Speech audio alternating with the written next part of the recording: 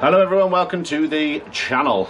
In this video I'm going to be carrying out a replacement of the wheel bearings in the front wheel of my VFR800. Thank you for stopping by.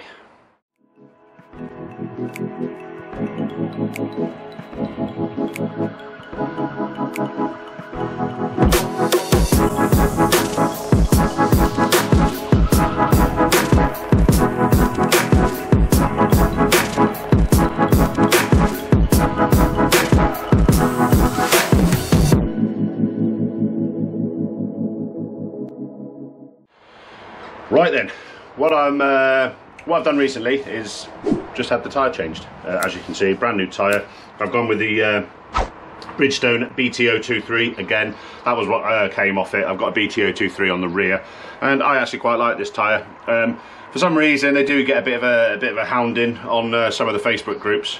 People saying that they're rubbish tyres. I don't know why. I've ridden on Michelin Macadams in the past, going back 25 years, and I can tell you they actually are rubbish tyres. These I find actually quite good as a touring tyre. I certainly wouldn't do a track day on them. I wouldn't fit them to my R1, for example, but for VFR, I challenge anyone to you know, outdo these tyres. I think they're perfectly adequate for the use to which they're intended. Anyway, enough of that. What you've stopped by to see is a wheel bearing change, so that's what we're going to do. Right, what I've got here, a couple of blocks of wood, blocks of workshop wood. As you can see, they're pretty filthy from previous use. And what I'm going to do is I'm going to rest the wheel on there. That way, the brake disc isn't resting on the floor. If you just lay your wheel down on the floor, the disc will be on the deck, and you don't really want to put the weight of the wheel on the brake disc, because you can damage it, and brake discs are expensive, so let's not do that. Okay, let's have a look at what we got here. Right, so bearings and dust seals. So I've gone for genuine Honda bearings. Obviously you can get cheaper ones, but you know, with bearings and things like that, I do like to go OE where possible. The total cost of these parts, I think, was around about 60 quid. I'll put links to where I got them from, which was Fowlers Motorcycles in Bristol. So you can stop by there and have a look. Simply 2 bearings and 2 dust seals, 1 for each side. So there we are. Let's have a look at the actual process of replacement. Okay then, so to start, what we need to do is we need to get the dust seals out. That's simply done with a screwdriver or a pry bar, just like so. Pop that to one side. Pop that to one side. Flip her over, and we'll do the same on the other side.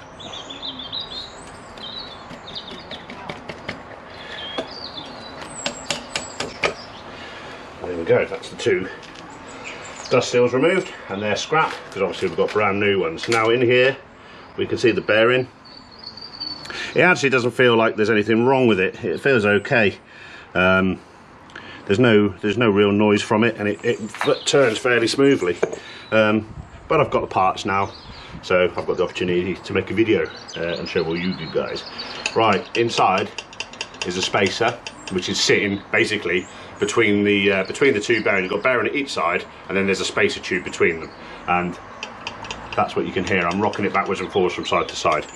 Now, what we need to do next is obviously remove the bearings. Now, there's a couple of methods we can use to do this.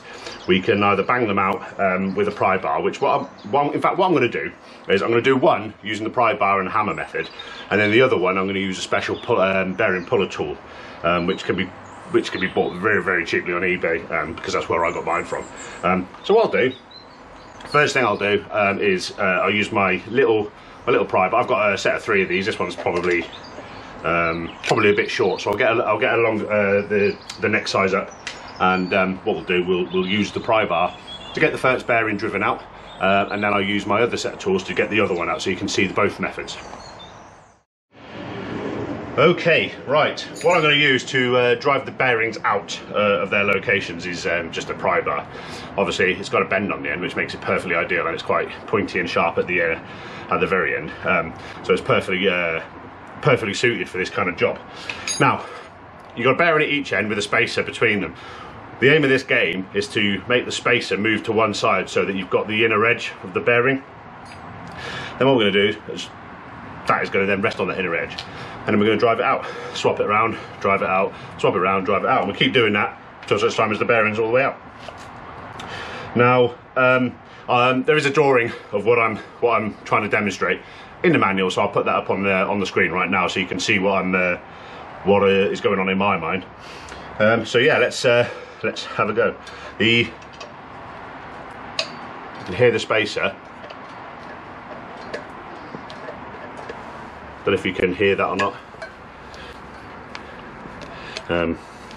You can hear it rattling around inside, and you can hear it me pushing it from side to side. Don't know if you can hear that or not. But what I'm going to do is I'm going to push it to one side now, get my pry bar in there, and now that is resting on the bearing on the opposite side. Now I'm going to give it a good thump, and then move the spacer to the other side,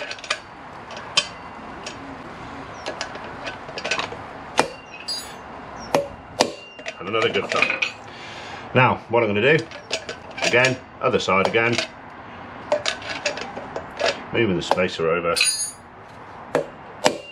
and a good thump. I'm going to keep doing that until the bearing comes out. So I'll crack on, speed up a little bit so we're smashing through it, and then we'll have a little chat about it at the end.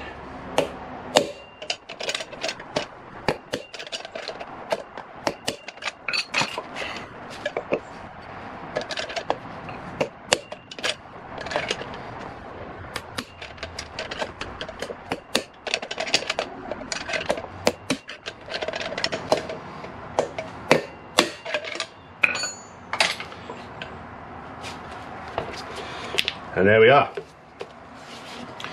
That is the bearing and the spacer removed. So as you can see, we're all good in here, ready to accept a new bearing. I'll give it a little bit of clean up in a moment. What I've got to do now is obviously get the bearing out from the other side. Now, what I can do actually is exactly the same method as before, but what I want to do is I want to have a go with another tool that I've got and see if that makes it any easier.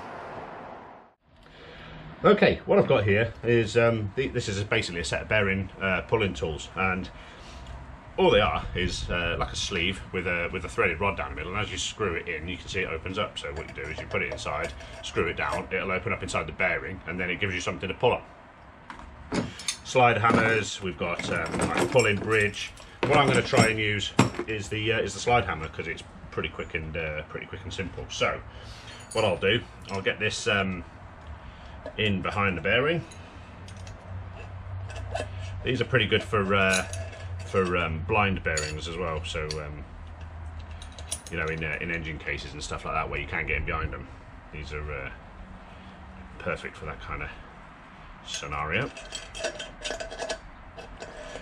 Okay, I think we're on the bearing. Let's give it a go with the slide hammer.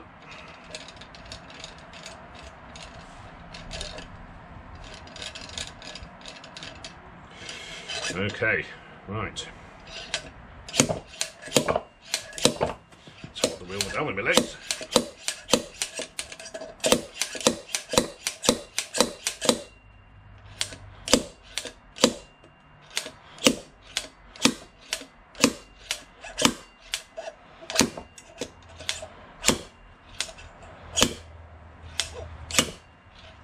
Here she comes, look.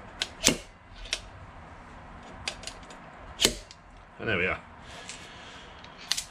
A little bit easier than the other method, but you know, it's up to you.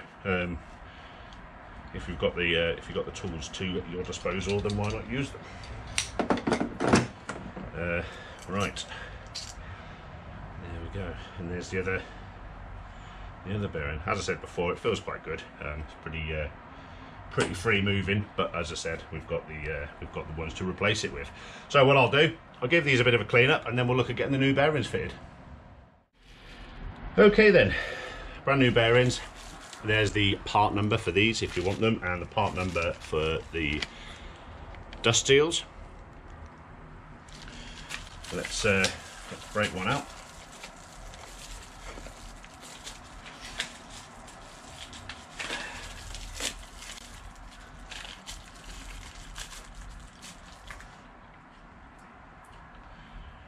Nice. Right, as you can see, these are an identical part to the ones I removed. So these are genuine bearings. I don't know how long these have been in there. This bike's done 26,000 miles. It's unlikely to need wheel bearings in that time, I wouldn't have thought. Yeah.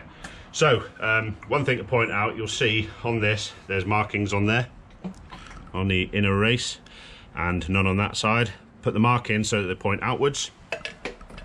I'm pretty sure it says that in the manual anyway.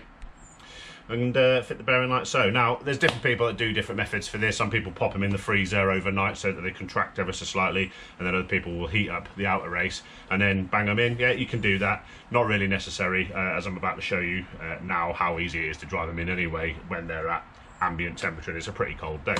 So what I'm going to do, I'm going to get another tool out, and then we'll drive this this bearing home. Okay, what we've got here is a bearing driver set. All you need to do is select the right size driver for the bearings that you're about to fit. Now you want to drive on the outer edge, not on the inner edge. Make sure that you're actually driving onto the outer edge.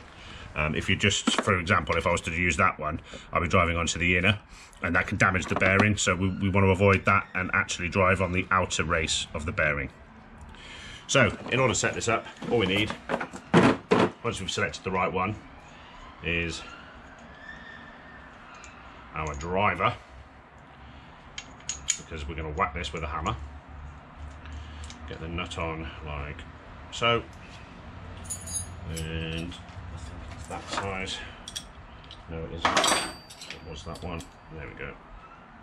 Give it a little nip up, and there we go. We're ready to go. So take your hammer.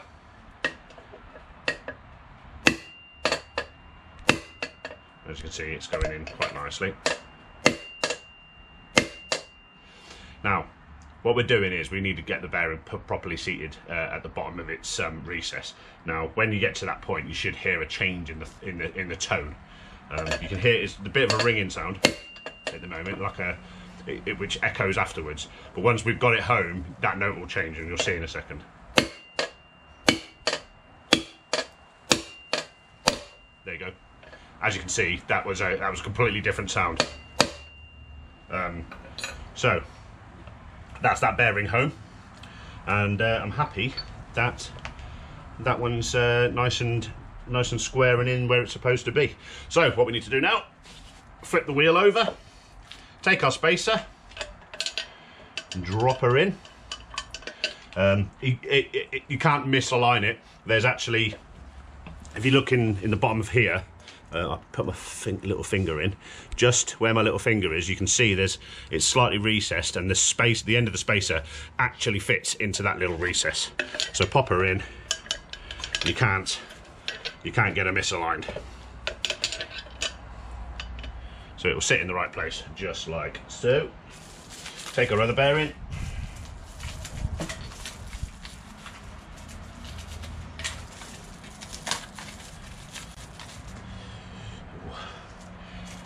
Don't do what I just did and stab yourself in the finger with the staples that that have gone through the packaging. That's quite painful.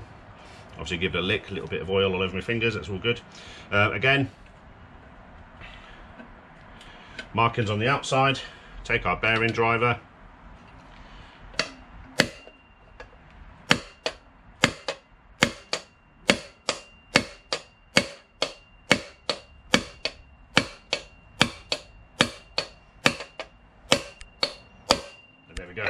again, we heard the sound change, and the spacer and the bearing are still turning, and there's still a little bit of side-to-side movement in the spacer, but it's snug. There's no lateral movement, which is basically the way it needs to be.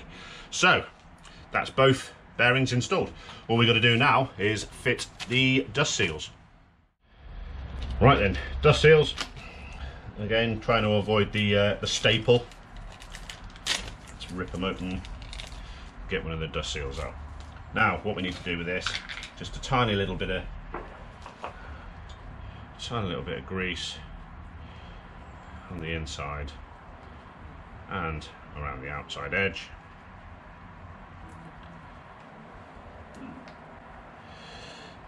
And pop that in place like so. Again, getting your bearing driver again. I could have probably switched to a larger one if I wanted to, but what we're aiming to do is just tap it down around its outside edge. And as you could hear there was a difference in the way it sounded. Flip her over. Same again with this one. Get that flaming staple out of the way. I'll lance my thumb again.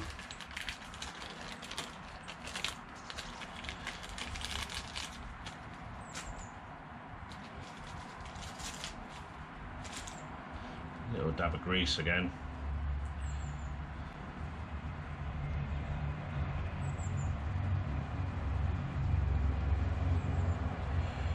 Get around the outside. Pop her in. And away we go. These take absolutely minimal effort to drive home. There's absolutely no effort required really. They practically fall in. Okay, that is the process for changing wheel bearings. As you can see, it's not a particularly challenging job, but one that a lot of people will probably give up on and take to a dealer instead of having to go themselves. It took me, that was probably 15 minutes altogether. And yeah, the job's done. The parts came to around about £60 for genuine Honda items. If you went to a dealership, they'd probably charge you an hour's labour, which can be, as we know, as much as 50 or 60 quid. So you'd be looking at circa 110, 120 quid to do something that could only cost you 60 quid. So you're looking at double the price just for the labour. And that's if they only charge you an hour's labour. They may charge you more. Okay, hopefully you enjoyed this video and found it useful. If you did, please leave a comment, leave a like, and don't forget to subscribe to the channel.